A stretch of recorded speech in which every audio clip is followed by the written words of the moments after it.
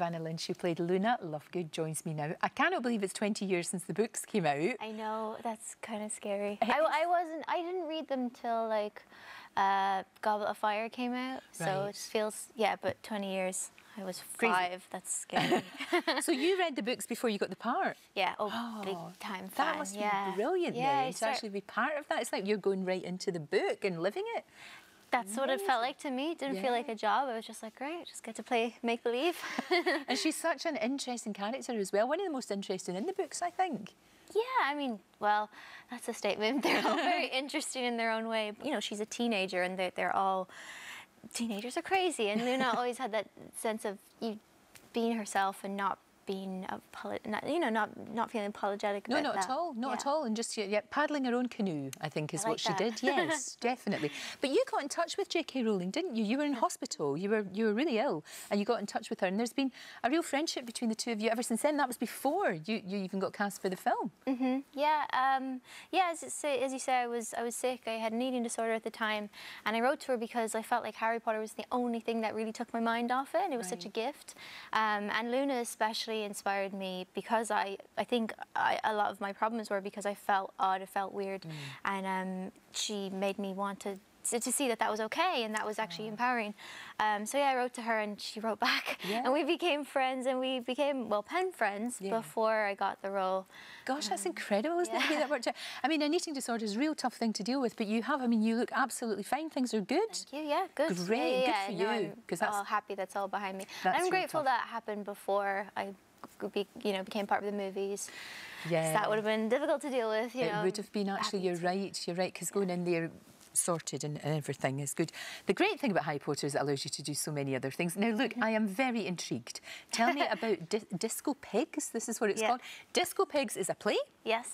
And what is the premise of Disco Pigs? I love the title. I know the name is pretty rad. This beautiful relationship, but they're starting to change, and my character, Runt, they call themselves Pig and Runt, that's where it comes from. Right. She starts to see something else for herself, and it's about just this explosion of what happens. Who would you say that it's for? Is it for everyone, or is it specifically aimed at teenagers or young people, or can everyone enjoy it? More an older audience. Yeah. The content, of the language. Oh, right. Because there is a sort of secret language that the two characters have got. Yeah, because it is that thing, you know, when you have like a very close bond with someone, you develop like little voices or shorthands or things like that. Nicknames and all that sort of thing. Yeah. So this is like 17 years of that. So I think the struggle with the play is the director keeps being like, can't really understand you. Need to slow it down, because it's also written in very thick Cork dialect. Right. And it's like they're rhyming things. It takes a moment to get into. I had to read it 3 times to really understand things. And even now in rehearsals, I'm like, oh, that's what that means.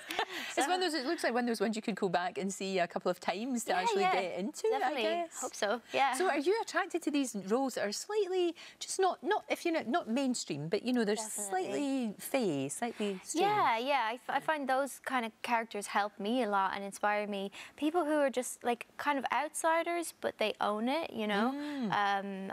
Always inspired by that real originality, that individuality. Oh, that's great. And you and J.K. Rowling, I know, do a lot of work together for Lumos, our charity, which is fantastic. Me and Bonnie Wright, who played Ginny, we're ambassadors for Lumos, and I just really admired the work that they do, and they're amazing because they're very realistic about their goals. It's not just like, donate us money and we'll do good stuff with it. They are really targeted about their work. It's great. So and it's just something like, you know, Jo cares so much about, and you can see that in her work, and it's nice to be with someone who, like, it's very heart-centered work. You're obviously a good pal because you're allowed to call her Jo. Which is fantastic. It's great to see you. Good luck with Disco Pigs at Trafalgar. Yes, and when can we see that? 12th of July till 19th of August. Evanna, thank you very much indeed. And gosh, I can't believe it's 20 years since that first book was published. And all those children that now read because of it, it's just great. Yeah, I know, and new generations coming on. All the time, all the time. Thank you.